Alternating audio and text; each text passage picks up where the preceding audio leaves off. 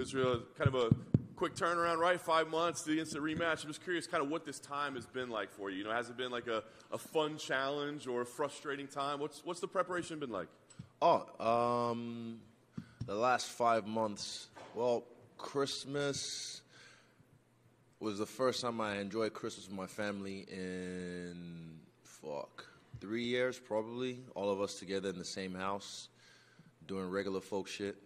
And New Year's, I actually enjoyed it, got crazy. Still working, getting stronger, but like, kind of like unsubscribe from all the fight shit, you know. But yeah, from then on, I just been working. I've always been working. Never really took my foot off the gas, but I just, you know, let my hair down a little bit. You feel like that was necessary? I mean, we hear a lot about, right, like the pressure of being a champion and all that it entails. There's always pressure, bro. There's always pressure. I'm Israel Adesanya. There's always pressure on me. But, yeah, I still don't, I don't feel that, the pressure is off my shoulders or anything. There's more pressure on me now, you know, because I'm me. I'm not him. I am me. So, yeah, there's always going to be that. But, again, like I said, since my debut, pressure makes diamonds, and I'm going to shine. Nice. What do you take out of the last fight, right? Because it was a great performance from you, except for one moment, and that's what changes the result. So how do you break down a fight like that, you know, knowing that there were good things, but you still didn't get what you wanted? How do I break down a fight like that? I know what works for me.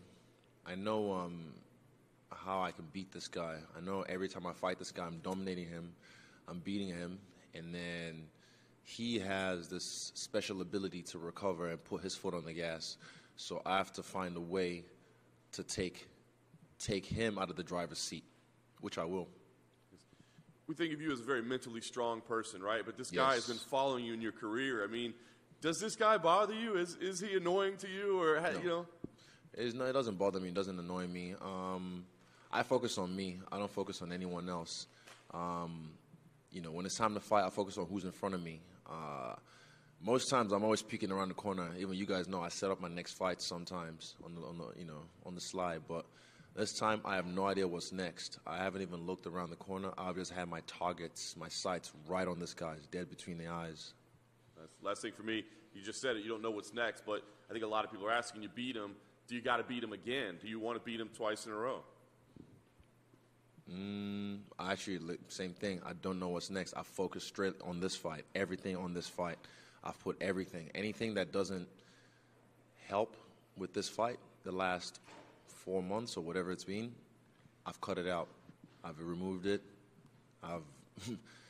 Everything has been focused strictly on this fight. Israel right here. On your vlog, you had said that you feel better. You felt like better than you normally do at certain parts of this week, and you were ready to go like maybe Monday, Tuesday, whatever, when you still had all this media. So what did you attribute that to? Like you just felt better than you did normally so earlier in the week? Preparation. My body's ready to go. My body's already dropping weight. Dropping weight like an excited dog outside a dog park in the car. So I have to kind of tell it to chill, stay, heal. We'll release soon, and soon I'll be unleashed. In Perth, when you were the guest fighter backstage, I asked, like, because every your past few fight weeks, you had this theme that you said, like, you were obviously you had the Jigsaw theme and the Undertaker theme. You said you'll know closer to the fight what your theme of this week would be. Have you thought of anything like that? Theme.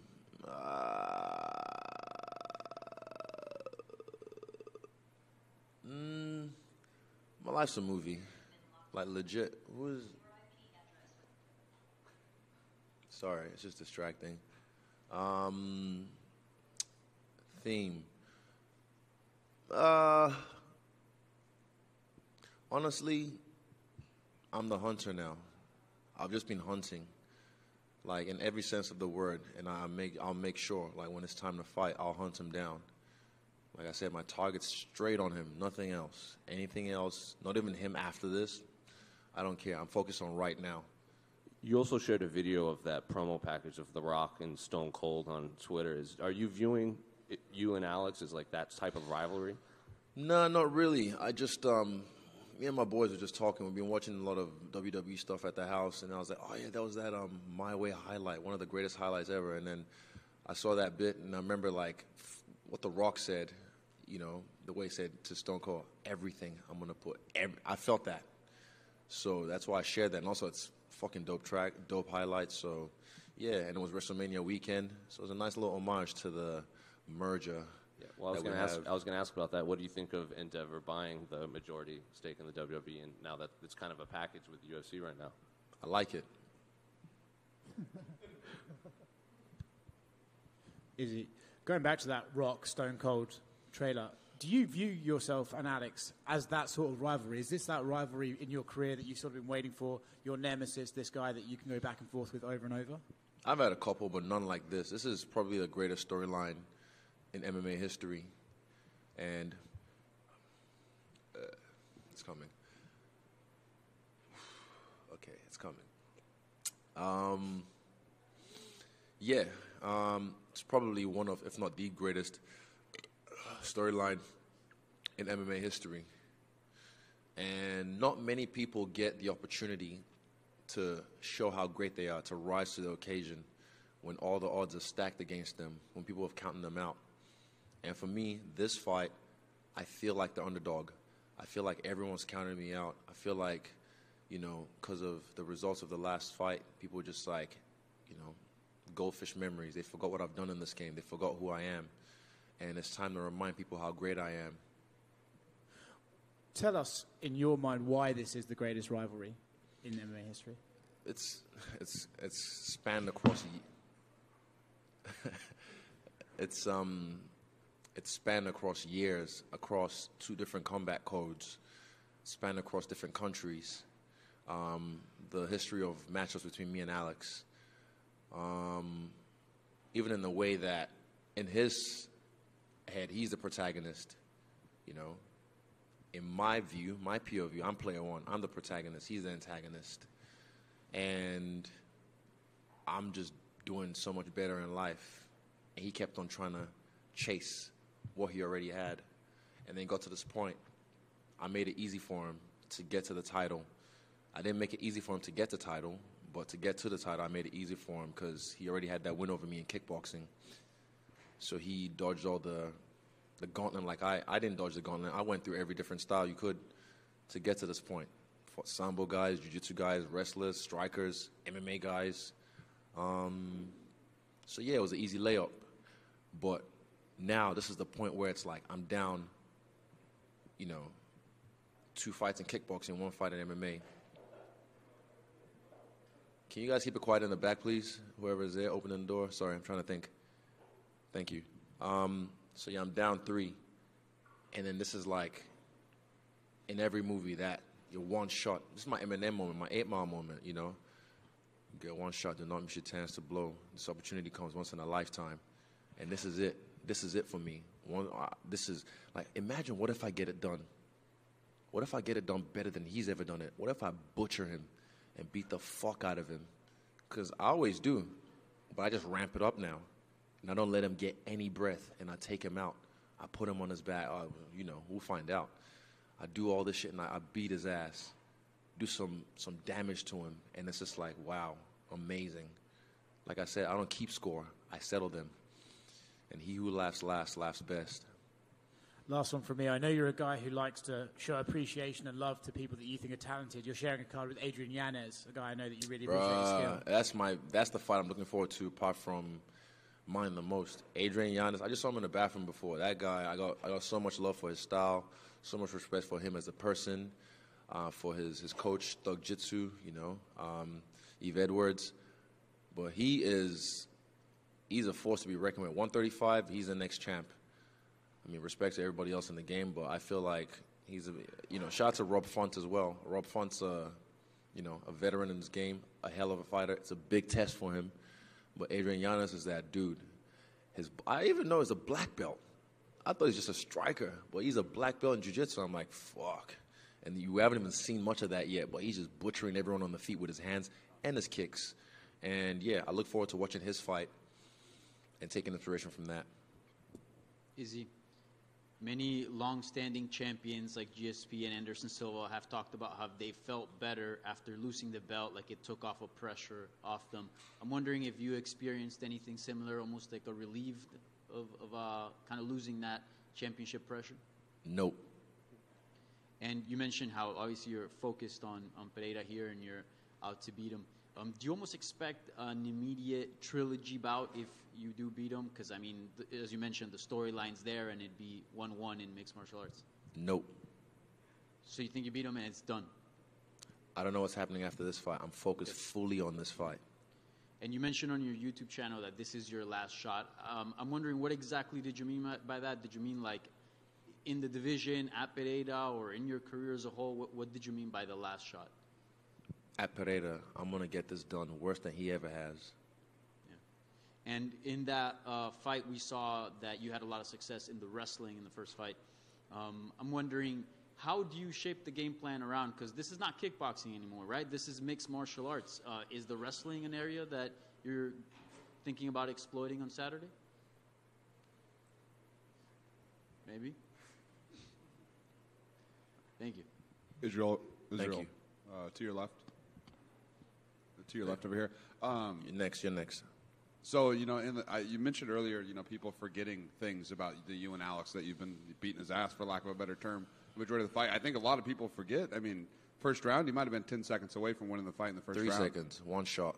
Yeah, and so I'm just kind of curious, you know, obviously progressively in that fight you ended up losing, but just kind of curious, like, what do you take from the fact that you were 3 seconds away from winning, and how can you capitalize that? That's in the past. That doesn't really come into my mind frame. I just know I've heard this guy. He knows.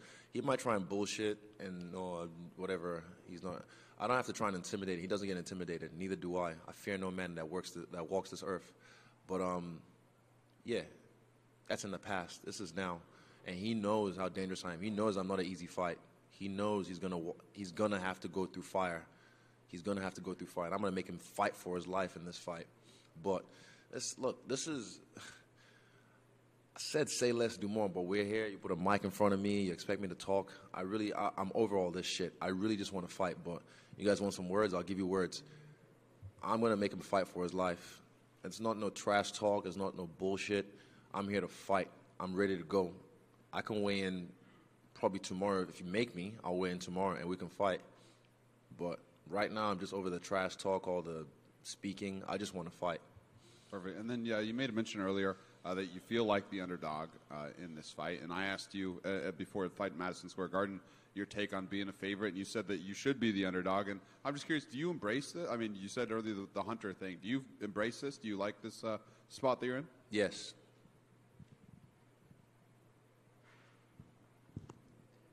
Welcome to Miami. This Bless is a big you. fight. Thank you. First time in 20 years UFC's in Miami. You're in the main event. Big show. What are your thoughts of being a part of this event and being here in South Florida and Miami?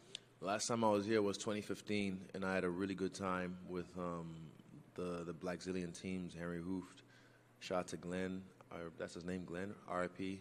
Because he looked after me when I was here, and I had a really good time.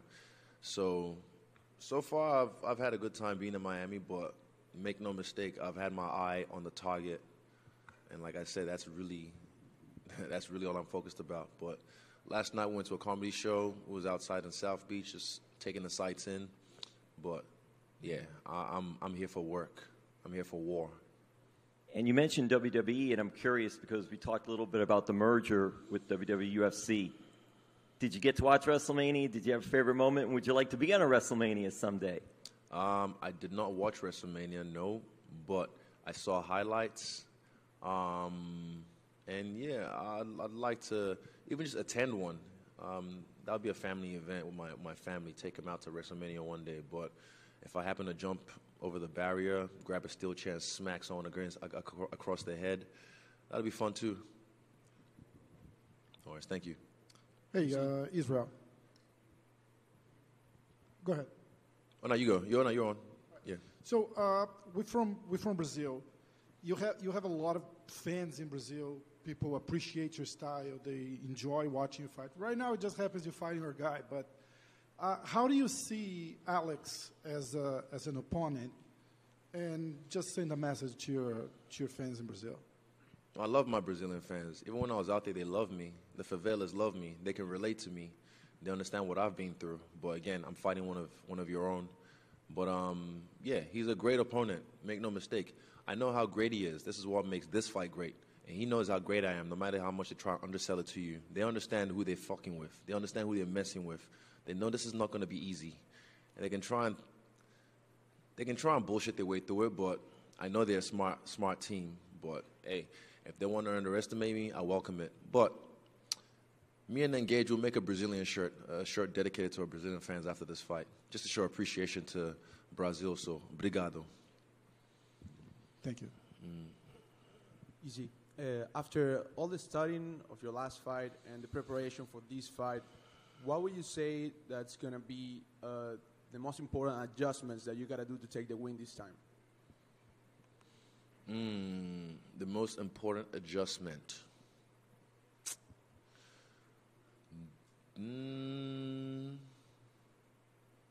Don't give him a chance to breathe. You think that was very important in the last fight? Yeah. I mean, I let him breathe a little bit. But this time, suffocate him. Thank you. Izzy, just one more here. I know you're obviously a big fan of Anderson Silva and you have a lot of respect for him. It was announced recently that he's going to join the UFC Hall of Fame. Just curious to get your reaction, and I don't know if you have some words for his career and what he meant to you personally. I mean, about time. He's already been a legend, Hall of Fame, to a lot of people, so that goes without saying. Izzy, from here. I'm from Brazil, as the last reporter. Your coach said recently that he did not agree with this quick turnaround. Who did? Sorry? Who said that? Your coach. My coach? Yeah. Said he did not agree with this quick round to face Poatan. And what do you think about this statement? I don't know. Ask him. Oh, okay. Thank you. That's it? Cool. Thank you.